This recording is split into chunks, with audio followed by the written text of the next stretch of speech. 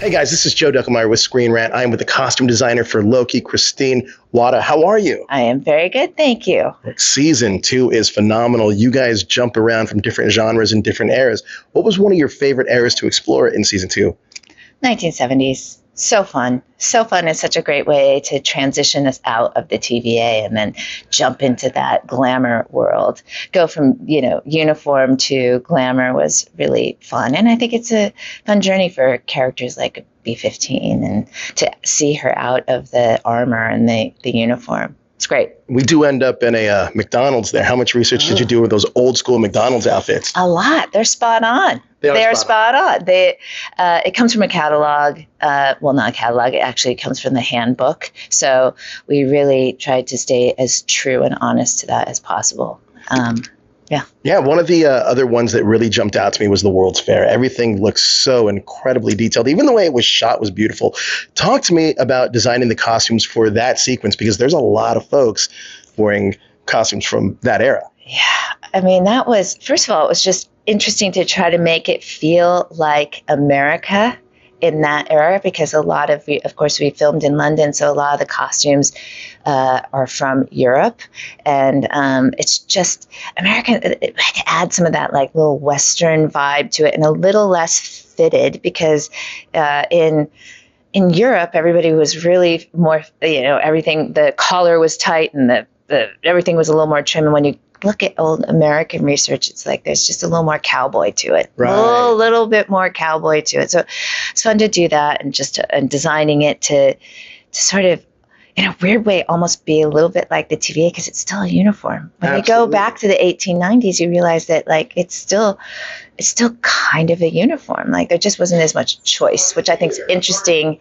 when the season's somewhat about choice. Sure. And we're going to this era where there really wasn't a lot of choice. So it was fun to play with that a little bit. So I really restricted the palette as much as I could, and to try to think about how we see those past actual centuries, and we see them sort of in black and white or as colorized photography. And I thought it'd be nice to sort of feed that into that episode. Now, Christine, Loki has evolved as a character from season 1 to season 2. I don't even think Thor would recognize this version of Loki at this point. But talk to me about what went into Loki's design this season, breaking away or evolving from last season. I think he needed to be tied to the TVA and all his relationships in the TVA. So it's basically kind of assembling what would Loki do if he still wanted to have an attachment visually to the TVA, but Loki, the god, could create his own uniform, TVA uniform. So he still has the pants from season 1, but I think the jacket is definitely something that Loki would conjure up. How much input does Tom Hiddleston have in the look of Loki? Quite a bit. I mean, he's definitely, but input that is maybe not even verbal, because I just think that there is a physicality to Tom that if you're paying attention, it dictates how you're going to design those costumes, because his presence just brings a lot to the table, and the way he performs brings a lot to the table. So you really, as a designer, like I said, I think if you're doing your homework, you can really take from a much more nuanced directive. Now, I want to talk about Sylvie's look for a second, because it's blending. She's in a different point, obviously, in season 2, but it's blending her Asgardian armor along with being more casual. What went into developing that for her? There's so many different elements, because you wanted her to feel like she picked up something from the 80s, because she's really just trying to live a real life. Right. And I felt like her palette had to stay somewhat subdued, because I just think she's just trying to blend in, but it also had to give her swagger. And just from a really technical level of 6 episodes, sure. It was also how do we keep Sylvie looking, how do we not make it campy or goofy for her to arrive in the 1890s in this Sure. 80s getup. And it's just because I think the season is such an internal exploration of these characters that you want the costumes to be more vulnerable, and you don't want them to just stand out when they're going into these different environments in a way that's at all campy or jolting. Now, in Quantumania, we got introduced to Victor Timely, and we get his story expanded here in Loki Season 2. Can you talk to me about designing Victor Timely's look and to have that stand out from other variations of Kang the Conqueror?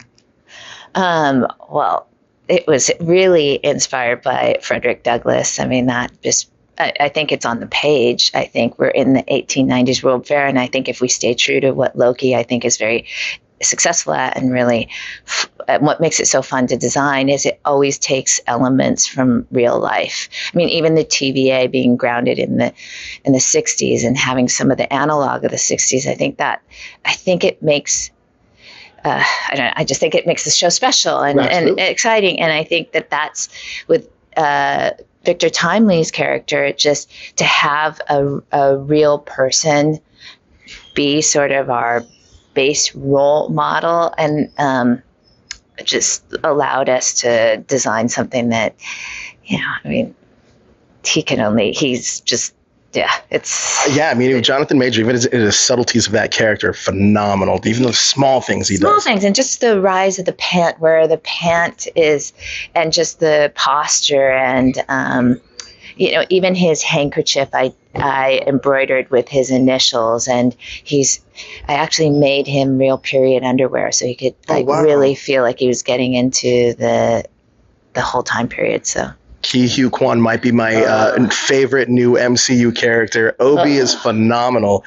What went into designing his look and staying true to still with the TVA kind of aesthetic?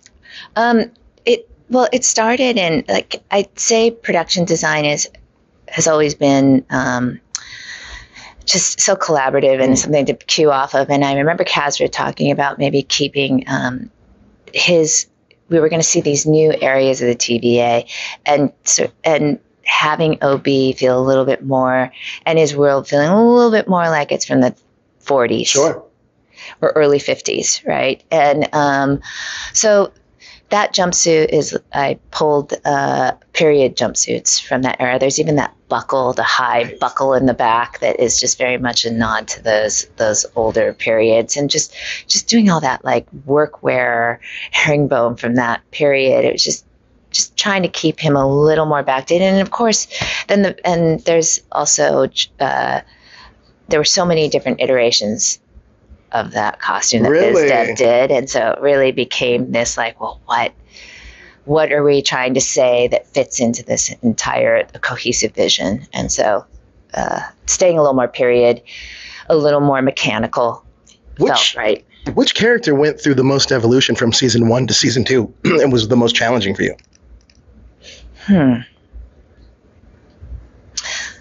Wow, I would say that has to it really does have to be Sylvie, even though Sylvie is oddly still wearing her armor from season 1. I just think it had to feel more vulnerable and more real, and just taking the whole thing down a little bit. So I think finding that sweet spot was hard, and but then again, working with the acting of Sophia is not hard. So right. Now, out of what we've seen in the first 4 episodes, I know we have 2. I haven't seen the final 2 episodes of this, but can you tease anything that we would see visually that's coming up without giving a spoiler away? Oh, you're like, it's hard to tiptoe around that, I feel like, right? I don't think that I can. I don't know how to. I would never want to spoil it, because I think that it's so impactful, like what happens through this season, that I don't think I could say anything. I do have a question for you, actually, about the spacesuit. Oh yeah. Is that a physical spacesuit, or was that all like a CG like type of? Love you. No, it's all practical, and I have to say that's another thing that I think is really fun and special about Loki in particular, is that we try very hard to do as much in camera as possible, and Justin and Aaron were really great about that. And so no, that's almost all practical. So we made a destructive version, and we made so many different versions of it. So it's all practical, which wasn't easy, but it's modular, so it gave the actors some breathing. Yeah, that was a debate that I had whether or not that was real or not, because it looks so good. Oh, I'm so excited. That's great. Yeah, it's so cool. That's great. Well, look, thank you so much for your time. This is amazing. What, out of these costumes, which one is your favorite? I know it's like picking your favorite child. I mean, right now, I'm really, I love the collar of Tom's. Come on. This is mean. Classic, right? This is mean. I love his collar. I love Sylvie's coat, and I really love Renslayer. So I'm sorry, I can't keep it to one. I broke the rules. All good. Thank you so much for your time. I appreciate it. Thank you. Amazing. Thank you.